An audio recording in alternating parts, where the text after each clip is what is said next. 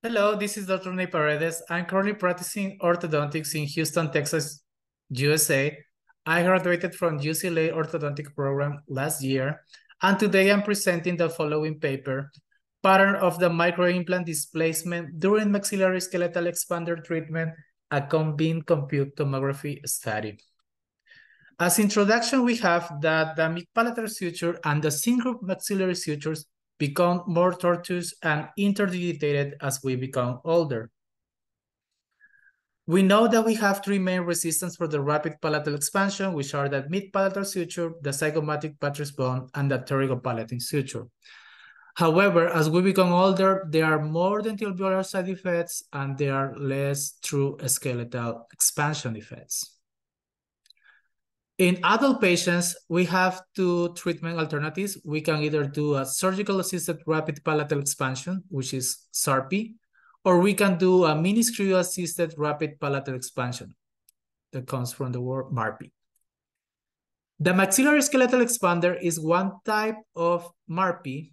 The MSC is one type of MARP, which has one of his main characteristics is that it is more posteriorly positioned, closer to the area of the zygomatic buttress bone and the pterygopalatine suture, and also is bicortically engaged through 4 microimplants. And as we know, there is a differential on the thickness of the palate in the anteroposterior level. As a hypothesis, we could think that there might be a differential displacement pattern between the anterior and posterior microimplants. So the aim of this study was to analyze that microimplant displacement pattern of the microimplants in the MSC. For material and methods that we have that this is a retrospective study at the University of California in Los Angeles, UCLA, 39 participants who were successfully treated with the MSC2. The mean age for these patients were of 18.2 plus minus 4.2 years with a maturation stage of CS8, 4 or higher.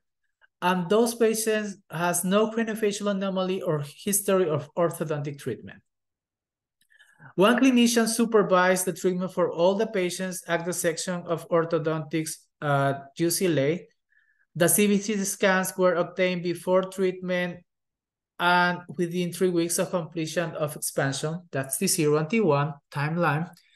A CBCT scanner, Newton 5G, was used with a 18 by 16 centimeters field of view with a 0.3 millimeters of voxel size. We assessed the maxillomandibular bone width discrepancy on CBCT scans, and we first identified the maxillary sagittal plane, which passed through ANS, PNS, and Mason. We identified that on T0. These were the following steps to determine the anterior posterior position of the jaw screw and assess the bone thickness for the 4 microimplants. First, at the level of the upper dentition in the axial view, we move the green line anteroposteriorly until we find the maximum expression of the zygomatic buttress bone. Also, we have this orange line both in the axial and coronal view that represents the maxillary sagittal plane and also represents the sagittal center of the jack screw of the MSC expander. And now we have the green line that was representing the anteroposterior position of the jack screw. And then because we have 4 holes for the micro implants for the MSC expander, they were localizing at coordinates of 5 millimeters anterior posteriorly and 3 millimeters laterally. So we move these, both the green line and the orange line, through these 4 coordinates, and we proceed to make some measurements that help us to determine the length of the micro implants, the length of the micro implant within the bone. For material and methods, we have also that these, we perform a superposition using the on-demand 3D software. We also assess the extent of the suture opening at ANS and PNS. And we determine the anterior coronal microimplant section, the section that we have right here, down the right, that is going to help us to determine the different displacement pattern between the anterior and posterior microimplants. These are the measurements that we use for this study: angular measurements, the intermicroimplant angle that connects the two long axes of the two microimplants. The plate angle was measured as at the point of convergence of the two hemisections of the jack screw plate. This is the plate angle. The microimplant to hemiplate angle was measured by connecting the long axis of the right or left microimplant to the respective hemisection of the jack screw plate. For linear measurements, we have like the intermicroimplant neck distance, that this is this line, and we have the intermicroimplant apical distance. Also, we found a ratio between the intermicroimplant neck distance and the intermicroimplant apical distance. And we also measured the bone thickness supporting the microimplants in the anterior and posterior areas for the right and the left side. We'll repeat all these measurements for the posterior microimplants. And then in terms of the statistical analysis, based on a previous study, the minimum sample size required to reveal significant changes after MSc was 14 patients. We use a power of 0.85, alpha value of 0.05, a mean difference of 1.0 for the lateral displacement of the zygomatic maxillary complex after expansion. This based on a previous study. We assess method of reliability by measuring 10 randomly selected patients, and we repeat the measurements 4 weeks later by 2 raters. We perform some descriptive statistics, distribution tests, independent T and man Whitney U tests, and also we perform some Pearson correlation coefficient tests. For the results, we have that the average amount of MSc activation was 9.2 millimeters. On the first table, we have that when we compare the right and left anterior microimplant plate angle, posterior microimplant plate angle, anterior palatal thickness microimplant level, and posterior thickness at the microimplant level, we found that there was no significant difference between the right and the left side. That's why we combined the right and the left side, and for these measurements, we have 78 sample size. For table 2, we have the linear and angular measurements of the microimplants. And here we found significant difference between the anterior and posterior microimplant to plate angle, being this angle higher for the posterior area. Also, we found significant difference in the intermicroimplant apical distance, being these values also higher for the posterior area. And also we found significant difference for the posterior thickness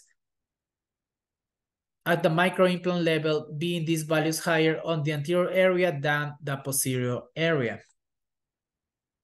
When we compare the palatal thickness at the microimplant level in the male and female participants, we found that the mean values of the male participants were higher than the mean values of the female participants in the anterior and posterior palatal thickness microimplant level.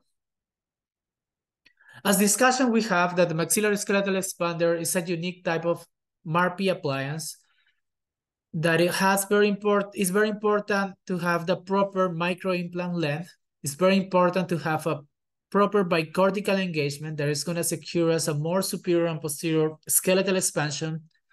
And also it's important, it plays an important role, the anteroposterior position of the jack screw, which is at the level of the zygomatic buttress bone, closer to the pterygopalatine sutures, and of course, in the middle or at the level of the mid-palatal suture in the mesiodistal position.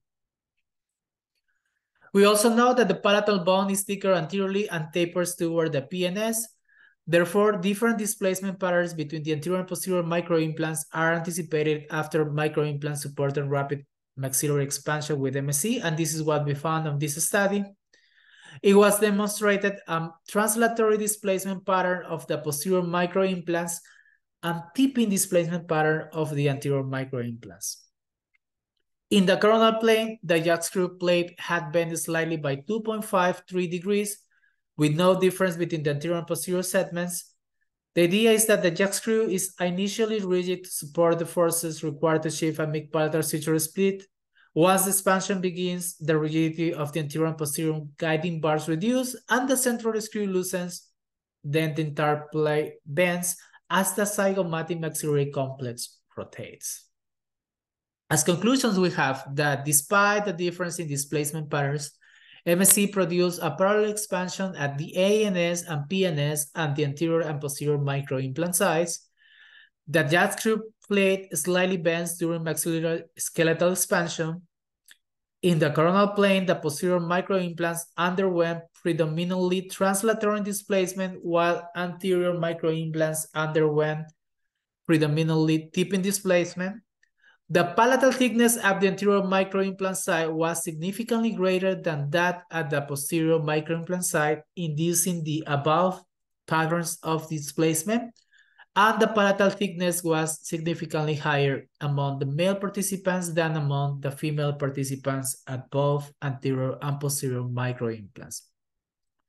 For further details, you can find this article in the Korean Journal of Orthodontics, September 2023 issue. Thank you so much.